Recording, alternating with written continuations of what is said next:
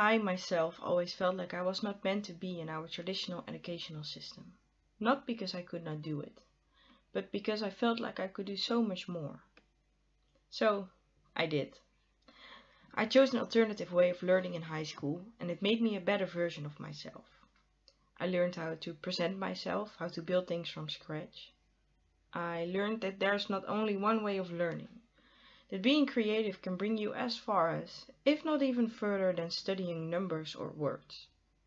I gained confidence and knowledge at the same time. I feel like I used my gift to the fullest and that I'm still using it this day.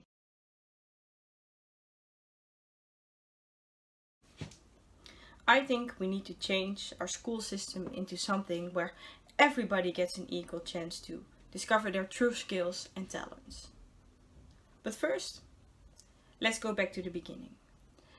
The traditional way of teaching came to the Netherlands in 1830. That was around the same time that boys and girls could go to the same school. So you can see that some changes were made then.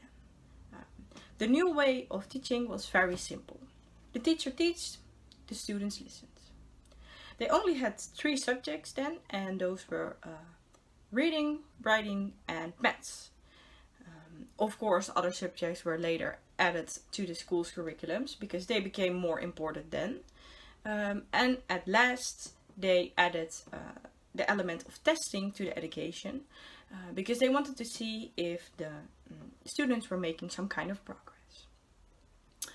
Those were the basic principles for the education as we know it now. Because I think we can all recognize this way of working because we probably all been in the system as it like it is now.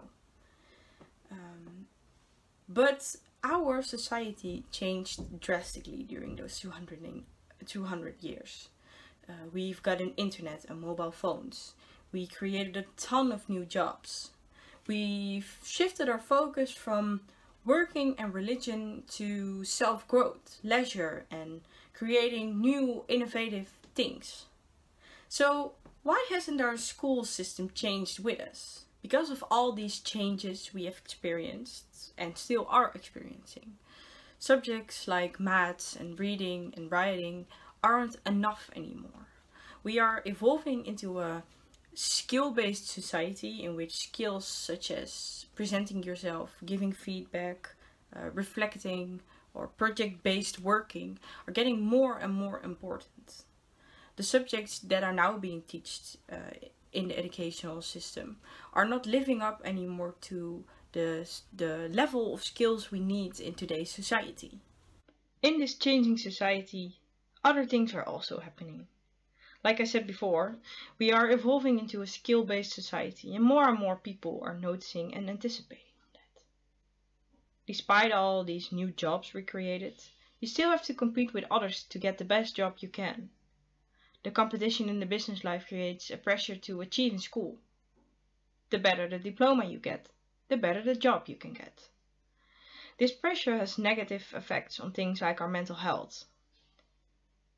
More and more young people often start to isolate themselves to focus on getting the best results in school. This will eventually lead to depression, antisocial behavior, or even loneliness. In this example, I was only talking about the people who fit into our traditional system. But what if you don't fit in this system? For example, people with ADHD or concentration problems often find themselves not fitting in this system. So then you experience a lot of pressure from the system. And you also don't really fit in. So how big are the chances then that you're going to finish your education? I want to dive a little deeper into this group. Because where does this not fitting in come from? Most of the times it comes from the way of teaching in the traditional system. People who don't fit in often need to experience themselves and discover themselves before they can make the right connections in their brain. If you put them then in a traditional way of learning, you discourage them to discover themselves and you take away their curiosity, which can lead to a lower level of creativity. And creativity is something we need nowadays in this society. It's getting a more and more important skill. Next to the group of people who don't fit in our educational system, there's another group who's highly discouraged by our traditional system. And that are the people who want to do something with the arts.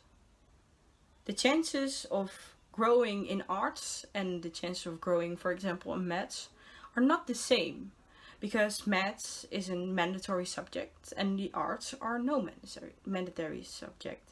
So the chances are not being equal. Children these days are still being told that being an artist is no job. I don't agree. I myself studied theater, and some of my classmates from them are now turning into wonderful directors, actors, and writers.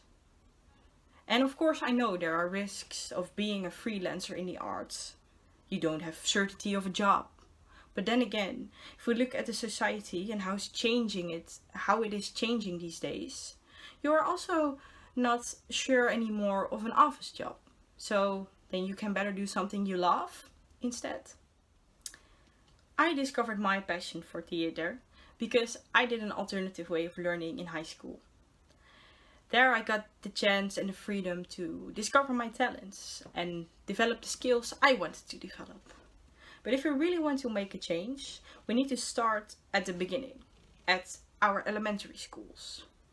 Because if we start teaching at elementary schools in alternative ways, you create the basis for a more open and a more free way of teaching. There are already some great alternatives. For example, you have STEAM education. This is more focused on high school, but I think it's a great alternative for the traditional system. STEAM stands for Science, Technology, Engineering, Arts and Maths. And in the STEAM way of learning, all those subjects are being applied on real life situations. So then the people are not only being taught the theory, but simultaneously they are being taught the skills they need to have, like reflecting or project-based work. If we then look at the alternatives we have here in the Netherlands, we do have a few interesting ones. We, for example, have the Vrije School or the Free School. We have Agora schools, and we have something called EGO, which stands for Ervaringsgericht Onderwijs, or experience-focused education. And I think that last one is very interesting because if you look at the way how they teach, they immediately tackle all the problems that we face in the traditional education. Ego education is based on the free choice of the children and of the experience the children have in school.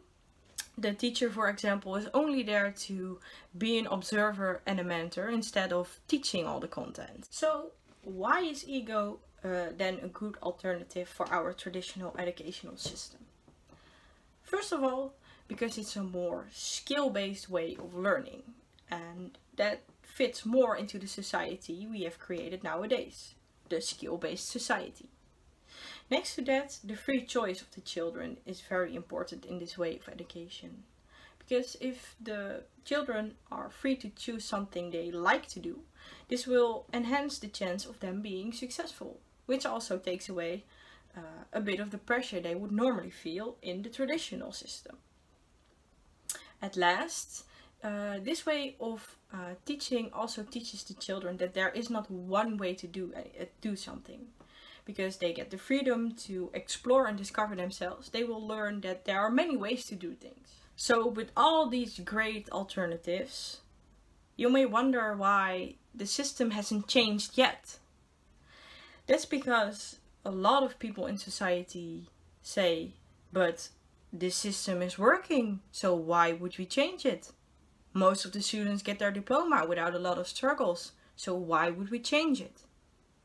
And yeah, that is true. The biggest part of our students are getting their diplomas without a lot of struggles. But if we have a chance to create a system in which every child gets an equal chance to finish successfully, why are we not changing the system then? I got the opportunity to use my gift and it changed me. Let's together change the system into something where every child fits in, where every child can be who they want to be, where every child gets the chance to use their own gift to the fullest.